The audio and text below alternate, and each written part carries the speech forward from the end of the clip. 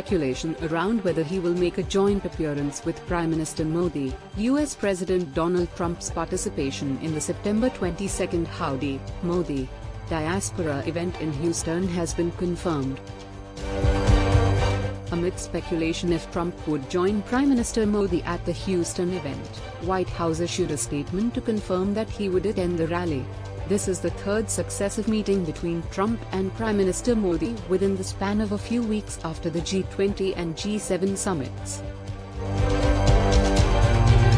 More than 50,000 Indian Americans from across the US have registered for the September 22 Mega Howdy, Modi, Shared Dreams, Bright Futures event to be held at the sprawling Energy Stadium in Houston.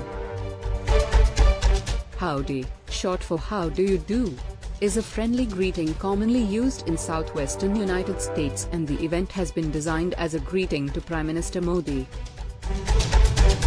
This would also be the first time that an American president would be addressing thousands of Indian Americans at one place in the US.